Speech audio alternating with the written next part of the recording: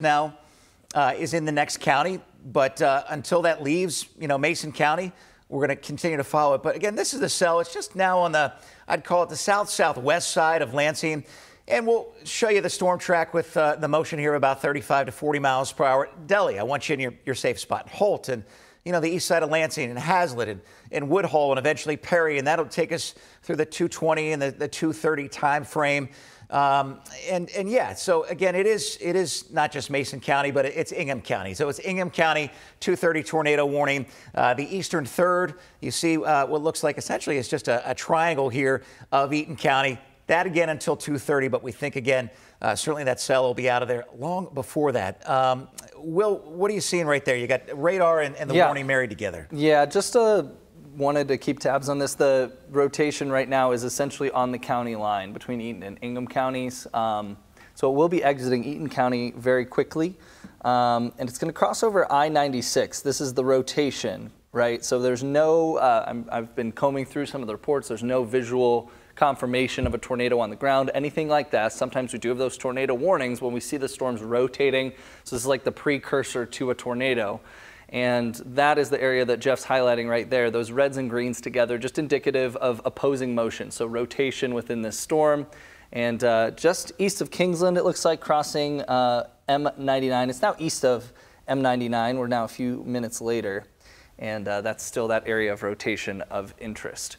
Farther east, by the way, or farther west rather, there's still that kind of line of storms that's rolling through. We don't see anything too menacing with that. This is really just that rotation that has our interest. And you know what? Now, that is kind of merged with that front runner cell, the most severe cell, and it's kind of, I think, kind of muddied up the picture here a little bit. 100%. I think the segment by itself, you would say, oh my gosh, I'm concerned about, the potential for damage and wind gusts. Now that those have kind of congealed, you're a little bit less concerned about that. Yeah, a lot of times when these fronts or these line of storms overtake a storm that's hanging out by itself out ahead of it, some of the dynamics for tornadoes and things like that can start to weaken. So that is kind of a good sign that that main line is catching up with this cell that's out ahead of it. That being said, we still have the tornado warning.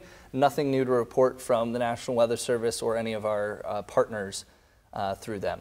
In the West Windsor area, Windsor itself, Packard, the greater McLaren, Lansing area, Lansing itself, we still want you in your safe spot here. We still want you in your safe place because Lansing is still out ahead of this. Yeah. Right? So it'll be interesting to see what they decide to do with the tornado warning as it gets closer to the capital district and the capital city. And, I also look at, Will, and I know you know this, I also look at if we see an uptick in lightning or a congregation of lightning in one area, to me, that's a symbol of the strongest part of the cell. Yeah, most definitely. And you're also seeing that white coloration on the radar there that Jeff's showing. That is our radar depicting some hail, which in the warning they were issuing, they did mention up to, I believe, ping pong ball size hail.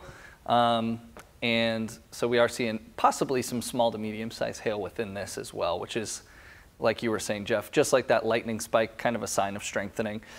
We are, I think, personally, Jeff, I don't know about you, I think that rotation is entering into Ingham County and it's exiting our viewing area of Eaton County.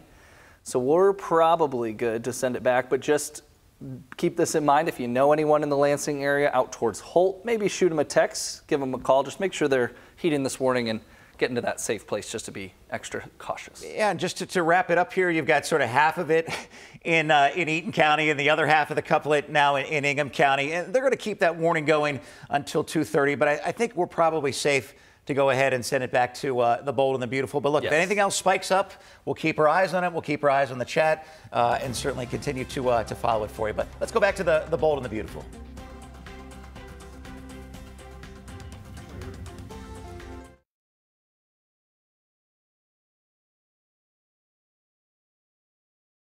It was my fault. No, and mine.